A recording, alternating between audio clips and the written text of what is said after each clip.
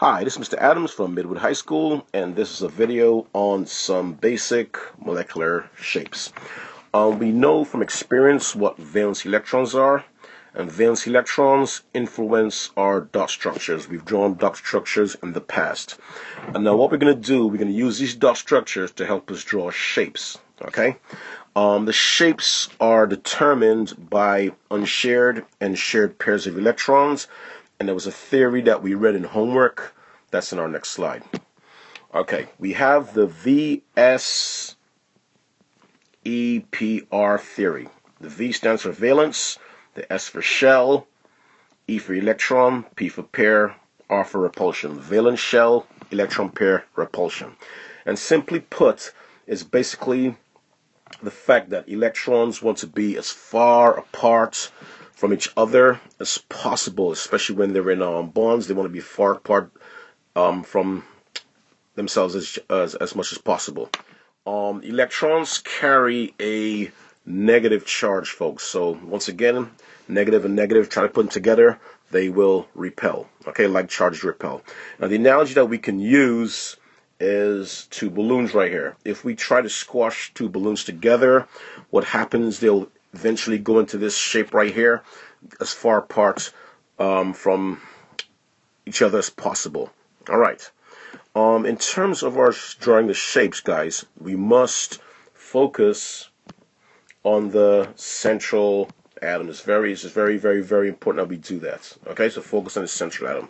Now the question might come about, how do you know which atom is the central atom? So basically what we're going to do, we want to look at the valence electrons and figure out which one of the elements forms the most bonds. Okay, the guy that forms the most bonds is the best bet to be your central atom. Okay, and another critical question is, does a central atom have unshared pairs on it? Okay, because the unshared pairs on the central atom helps influence the shape of that particular molecule. We'll be looking at with some examples later. And another fact that we need to know is that unshared electron pairs have a larger cloud than shared pairs, and that also has an influence on the shape of the molecule. Okay. Now what we're going to do, a bit of a recap here. Atoms on an individual basis to the left right here. Now we have hydrogen, oxygen, and nitrogen on an individual basis. So what we're going to do, we're going to put in the dot structures for these guys. Now hydrogen only has one valence electron, so we will use one dot for that guy.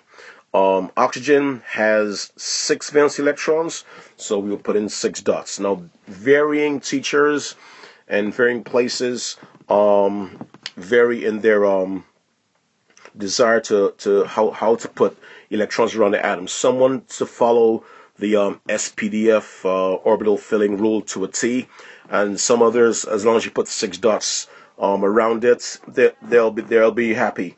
On an individual basis, we will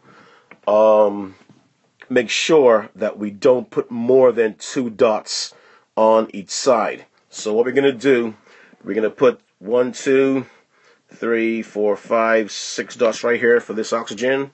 And nitrogen with 5 valence electrons, we'll put 1, 2, 3, 4, 5.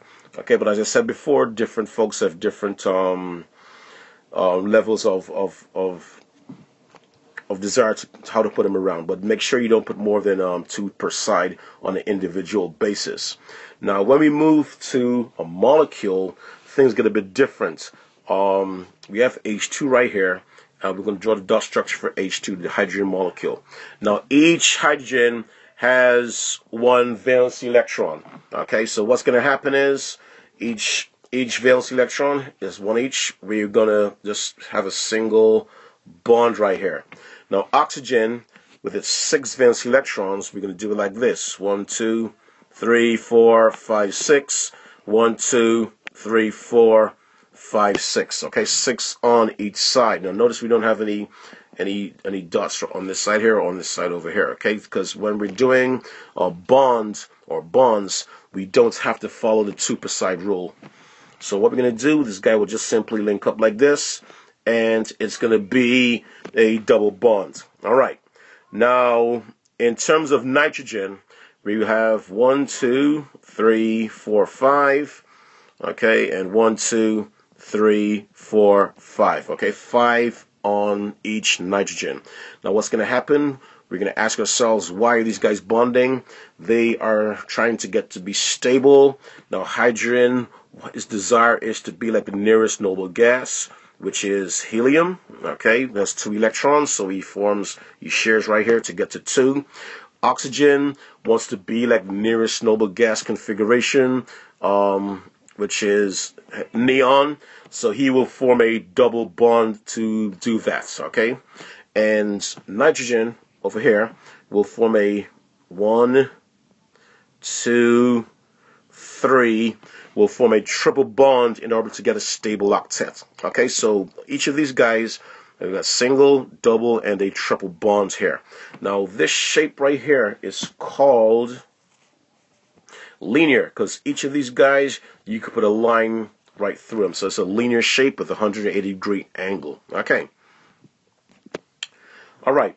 We have some other molecules here. Now, some of these we've probably done already in class already, but we're just going to recap the shapes that we've been going through. Now, we have CO2, carbon dioxide. Now, we have carbon and 2 oxygens. All right? Now, we know from experience, oxygen has 1, 2, 3, 4, 5, 6 valence electrons. 1, 2, 3, 4, 5, 6 valence electrons. Now, how did I know to put carbon in the middle as my central atom? I look on the reference table. I see that carbon has 4 valence electrons. And if you have 4 valence electrons, you want to form 4 bonds to get to a stable octet. So carbon has 1, 2, 3, 4 valence electrons. Now, what we're going to do, we're simply going to link it up. Oxygen has 6 already, and he wants to have 2 more. So 6, and 1 more 7, and 1 more is 8. Okay, likewise, this oxygen over here, 6, and 1 more 7, and 1 more is 8. Okay, now we look at the central atom, right? And we ask ourselves, are there any unshared pairs on the central atom? Now, it happens that this carbon in the middle has no unshared pairs on the central atom, so there will be no repulsion of these double bonds here. Okay, so this guy will stay in this linear position. So CO2 has a linear, a linear conformation. All right, now our next guy will be H2S. All right, so we look at H2S, we know hydrogen has only 1 valence electron, and sulfur has 6. So we're going to say 1, 2, 3, 4, 5, 6. Okay, and hydrogen simply has 1 and 1. It's because there's 2 hydrogens. They will link up. And the reason why I drill like this, because I know from experience, right, that these guys right here, okay, these 2 electrons right here and these 2 electrons right here, they are unshared pairs, okay? They are unshared pairs. We have 2 electrons here, and we have 2 electrons here, and they are unshared. And what are they doing to these guys right here? They're repelling them and pushing them down. Okay, so these unshared pairs repel these shared pairs, pushing them away. So this shape right here for H2S, even though it has 3 atoms just like CO2, will not be linear. It has a bent shape. Okay, so the first 2 shapes we did, one's linear and the other guy's bent. So even though you may have atoms that have the same number of elements in them, okay, you have of molecules the same number of elements, you have to be careful in terms of does the central atom have unshared pairs or not? Okay, because that will influence the shape. Okay, we're going to do NCl3. Now, once again, we look at our reference tables. N has 5 valence electrons, okay, and Cl has 7. So we have 3 Cls, each with 7 valence electrons. So I'll do 1, 2, 3, 4, 5, 6, 7. 1, 2, 3, 4, 5, 6, 7. 1, 2, 3, 4, 5, 6, 7. Okay, and what we have to do next is simply link them up. Now, why did I draw these guys like this? Okay, simply put, I know once again that I have, okay, an unshared pair on top, which causes the R word, which causes repulsion to these guys, okay? Now, it just so happens this particular shape, it's not bent, it looks similar to bent, but it's actually called trigonal pyramidal, okay? Now, if you look carefully, the bent shape always has 3 atoms, and this trigonal pyramidal shape has 4 atoms in it. Okay, so we have to watch out for that. All right, and this guy over here, CHF3. All right, so we're doing CHF3. Now, what do you think is going to be our central atom? We know carbon forms 4 bonds. We know hydrogen forms 1 bond. And fluorine, group 17 halide halogen, with 7 valence electrons, will also form 1 bond. So it seems as carbon is our winner. Okay? Now what's going to happen? We'll put our bonds, our valence electrons around carbon. 1, 2, 3, 4. We have 1 H, so we can put it here. Alrighty. And that has 1 valence electron. We have 3 Fs, 3 fluorines, so F, F, and F. Alright, and we can simply put our 7 valence electrons around each of the fluorines. Okay, 1, 2, 3, 4, 5, 6, 7. 1, 2, 3, 4, 5, 6, 7. And we just have to link them up, alright? So we link them up like this. Alright. Now the reason I use all these dots, because I've been asking class how come, I don't use lines. We're just starting out, so we just want to see where the dots are coming from to make sure we're on the same page. Later on we can use lines to link them up, not a problem, but for now we just want to really look at where actually the valence electrons are coming from which particular element. Alright. Okay, so this shape right here, we have carbon as our central atom. We have 4 things coming out of it. And that shape is going to be what, guys? Yes, that shape will be tetrahedral. Okay? Alrighty. Moving on. Now, there's another shape that we didn't talk much about, which is called trigonal planar. And the reason why we didn't talk much about it is that all the guys and all the shapes that we've been doing, they follow the stable octet rule, okay? But it just so happens the boron, right? Okay, when it combines with hydrogens to form BH3 boron trihydride, okay, does not follow the stable octet rule. So even though it's a legit shape, okay, we don't really talk about it much because we mainly go with the guys that follow stable octet rule. Now, when you guys go to AP Chem, when you go to college, you'll see that there are many, many, many other covalent compounds that don't follow the stable octet rule, so you'll just deal with it there. It's not a big deal, but it's just that's just how it is.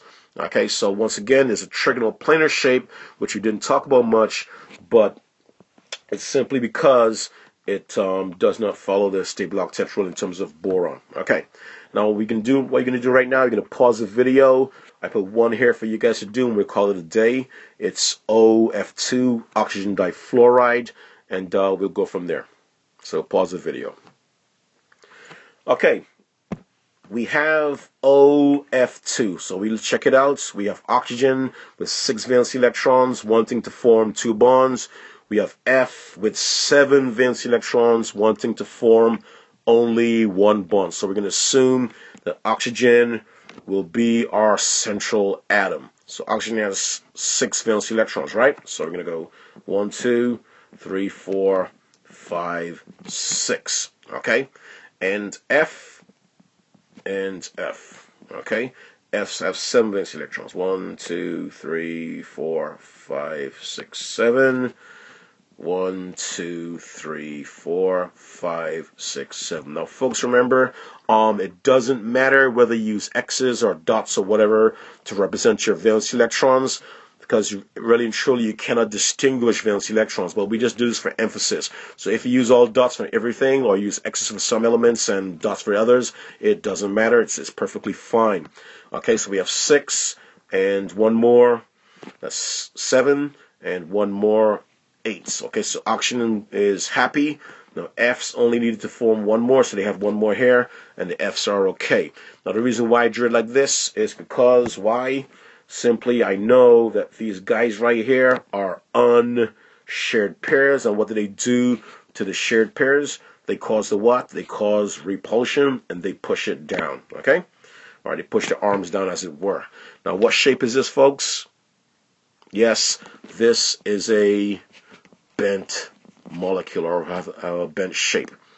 Okay, once again, this is a very, very, very brief video on the basic shapes that we've been covering in class.